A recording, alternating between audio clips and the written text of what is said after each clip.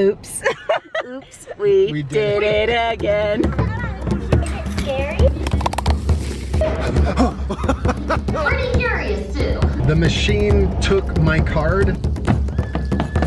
And there's a volcano over here.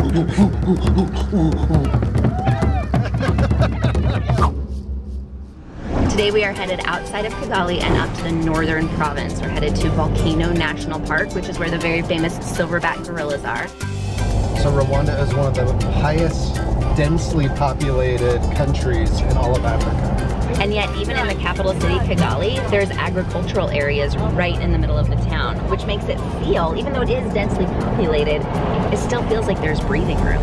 One thing that makes it really fun to drive through Kigali is all of the taxis. So the taxis here are mostly motorcycle taxis or bicycle taxis, and they are often carrying people or deliveries to bring to you. And you can see people carrying all sorts of incredible things on the back of a motorcycle and a bicycle. A full baby crib being carried on a bicycle. It was assembled? Yes, assembled, like a big one. Well, it's incredible. We saw somebody hauling what looked like 24 2x4s on a bicycle. And according to what I have seen, there is no limit to the number of bananas that you can carry on a bicycle. What makes the bicycle taxis even more incredible here is that it is extremely hilly. Rwanda is known as the land of 1,000 hills, so you're going up and down. I'm reading a book right now about Rwanda's cycling team, and like more than half the team used to be bicycle taxi drivers, which makes sense. I mean, they would get so strong with that, just going up and down. And we are staying in a very local bed and breakfast up there. It's called Kinigi Cottage, and we needed to pay with cash. And so yesterday, Jeremy went to get cash from the ATM machine, and what happened? The machine took my card, wouldn't give me money, and wouldn't return the card. It like sucked up the card, and it was gone. So Jeremy called every number available and figured it out, but it took absolutely hours. I think it was like 8 p.m. last night that we got our card back, and so this morning he went to get money. We can get it for you in a couple days, and it's like, we're leaving on a trip and we need the cash. An interesting thing with the money in Rwanda is the highest bill that they print is a 5,000 Rwandan franc, which is about equal to $5 US. So it felt crazy. We had to get 1 million Rwandan francs, which is about 1,000 US. We just wanted to make sure we had everything on hand we would need for this trip. Here's what it looks like. There we go. There's our stash of cash. Luckily, Rwanda is a very safe place.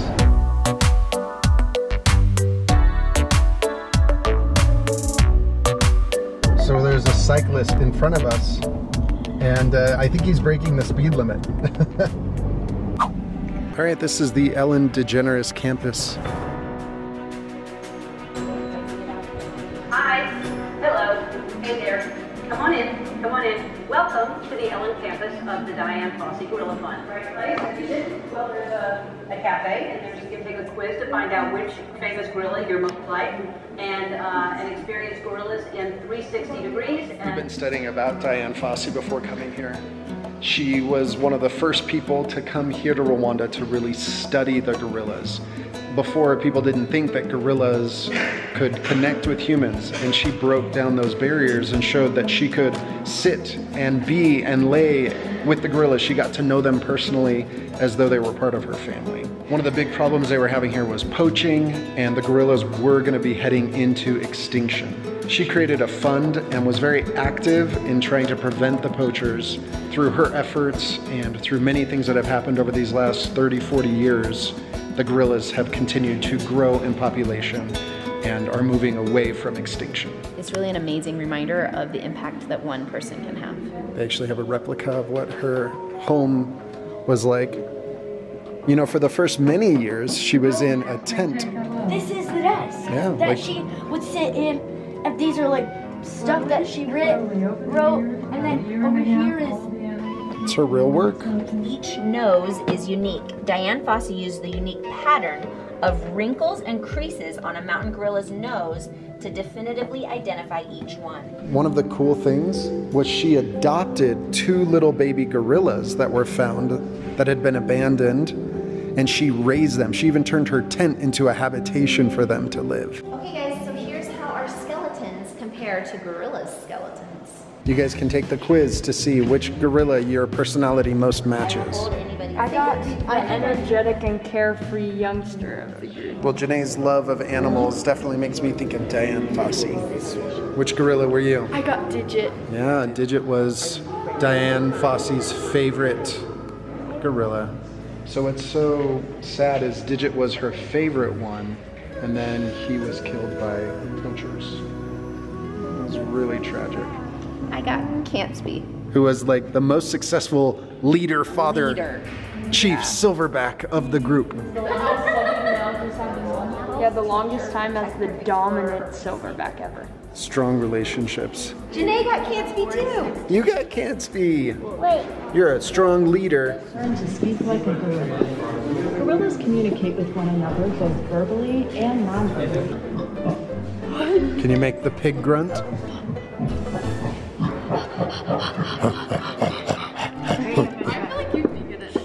Janae just did the noise and she successfully did it.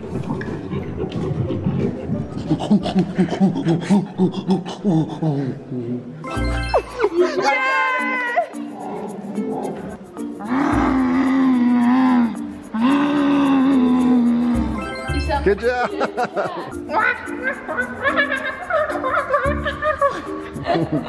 Oh, try again. Yeah! So the one that me and Laura got, McKeever, he's still alive. I could see him tomorrow. Yeah, Isaac and I are going tomorrow to trek out in the jungle to find gorillas.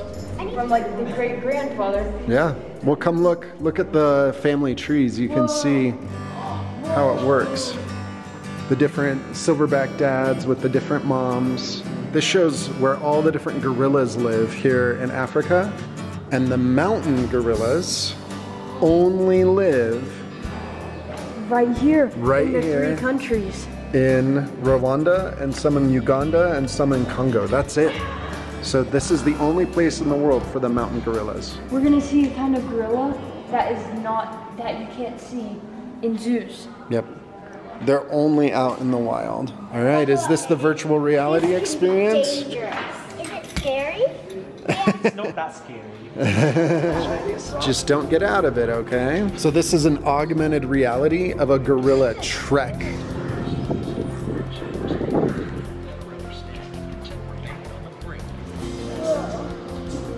The baby just flipped. Wow, that was cool. All right, you're done. Was it like you were out there with the gorillas? Yeah, it was so scary at one point. Like it came so close.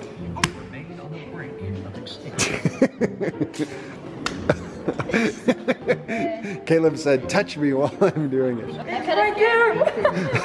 I'm touching it. I want to touch it. Ah! That's so scary. Ah!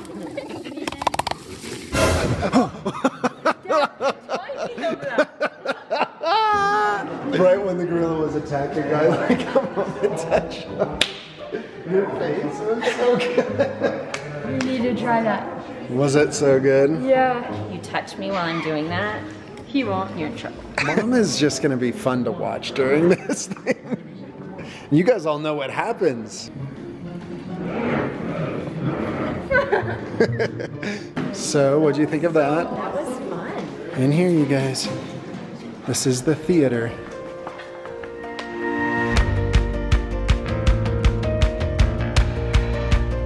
There were so many poachers and a lot of gorillas got.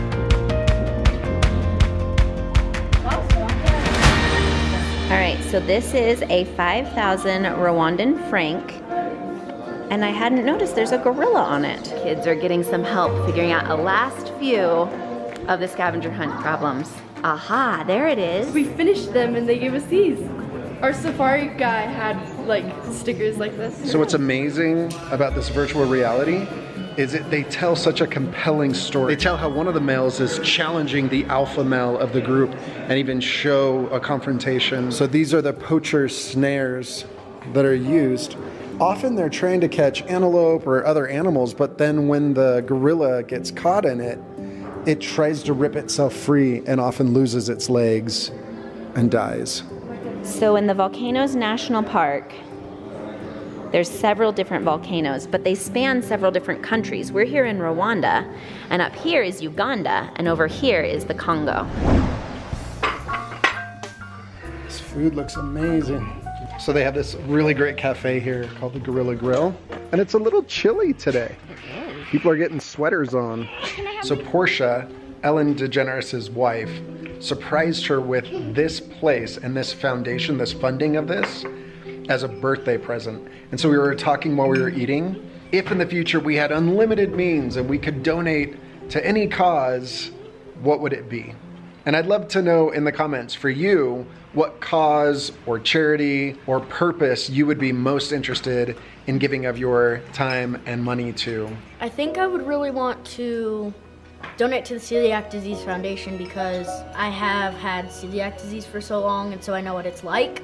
And if I gave like $30 million, it would help them try to find a cure and maybe even just find a replacement so that gluten-free stuff could be more sticky and easier. Yeah, it was hard because we came here and we were having quesadillas and pasta, and Caleb had soup. Lentil soup. And some chips, because that was all that we could get here. Yeah. Oh, you got some vegetables too. So yeah, Celiac Disease Foundation makes a lot of sense. Either Feed My Starving Children or Days for Girls. Yeah, those are both really good causes. I would want to build epic, amazing libraries for children all over the world. I think I would want to make more vets in areas so our animals in Africa could be helped because they don't have as many like dogs, and I think we should bring that to them so they can see what dogs are like and stuff like that.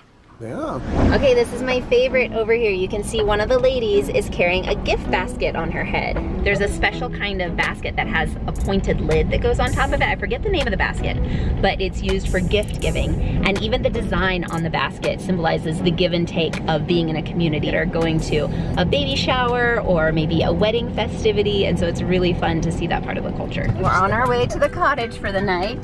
There's some baby sheep up in the front. Oh, they're adorable. The sheep are a little muddy. Hey, guys, look at the babies. Look how cute these little sheep are. Wait, listen.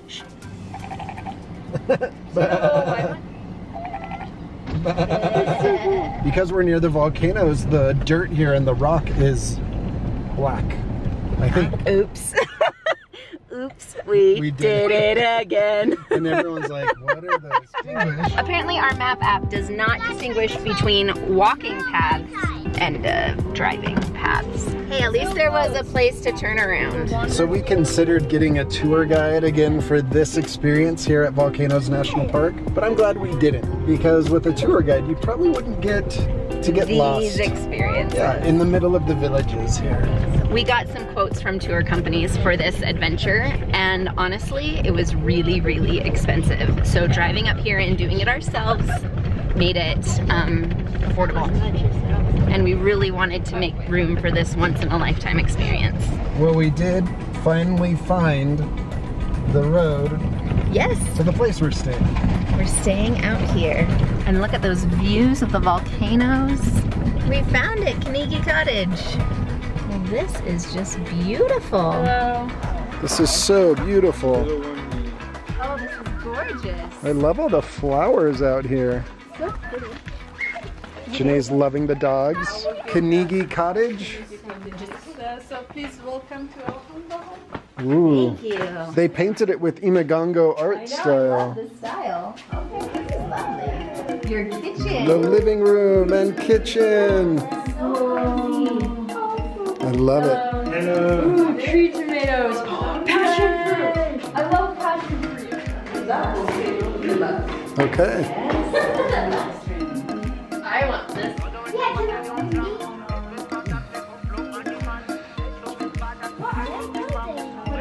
So this is a volcano called Old Man's Teeth. And there's a volcano over here. Wow. Right, then there's another volcano back here where the sun is setting. So there's resorts here that are crazy expensive, like $4,000 a night. And we were looking at some that were nice, but they were still over $1,000 a night. This place was significantly cheaper.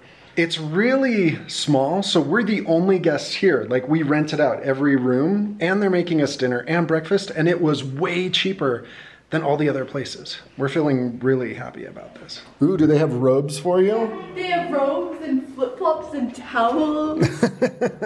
All right, they're making a fire out here.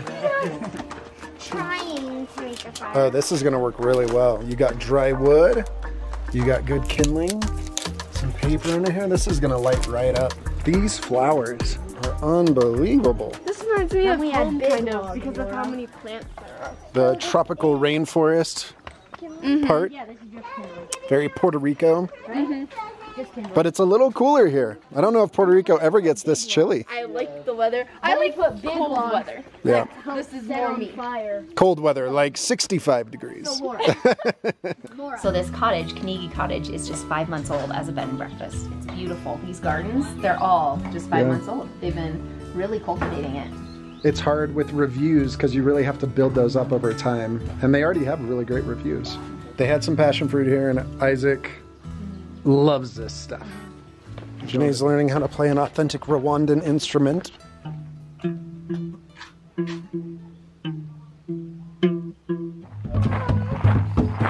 He found the drums.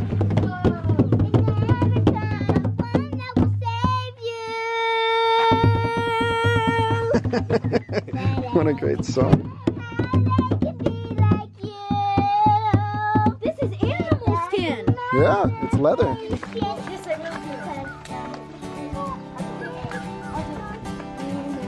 I'm so excited. Can I light one too? Wow. So what's the song you're singing? Oh, it's called Love Animals. What's it about? It's about don't be scared of animals. Animals don't be scared of us. Oh, okay. Oh, Good job, where can Elise. this one go? Because animals, we love you. Go, Baba! Go, Baba!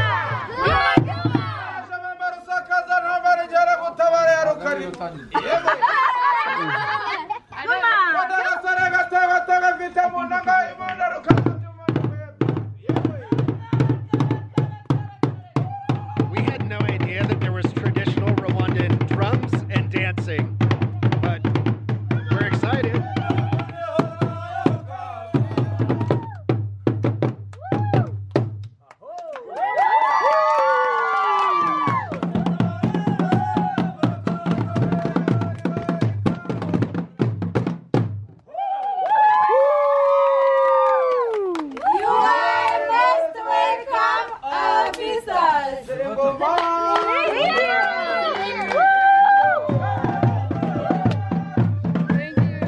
Ooh, yummy popcorn. The dog wants popcorn? Yeah.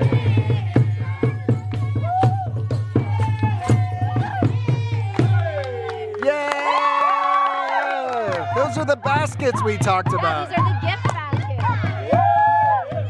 Oh, the gift bag. Oh, she's doing it.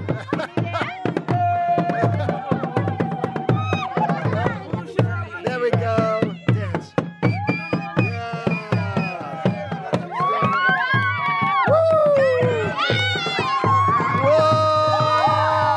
Whoa! So much balance.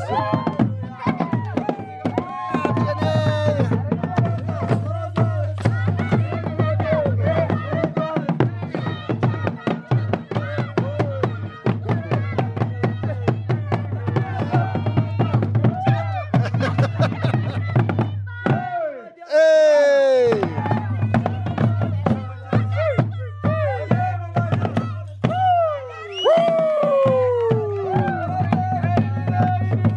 Well, I jumped into the dancing too. It was tons of fun. It was a workout. There we go.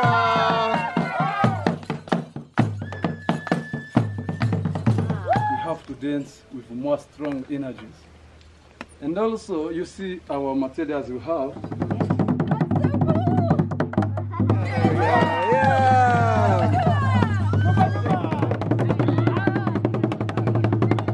With the dancing, at first I was a little bit nervous, but then I just decided to do it and not really care if I messed up. That's the secret to dancing. Oh my goodness, this dinner's looking amazing. We're starting with some soup. What kind of soup did you say? Pumpkin soup. Wow.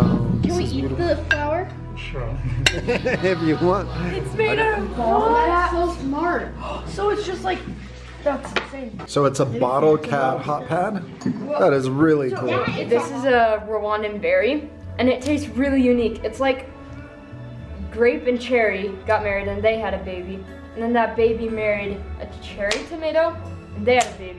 And it popped out like this. All right. I like it. That's what it's called. So we just heard the name of it. So apparently these are called Cape gooseberries. I like them. Good night. Treehouse out. It's called Imigongo art, and it uses a very interesting ingredient. 50% cow dung, 50% ash. And it, Want to pet it? Yes. We found your calling in life, Isaac. Yeah.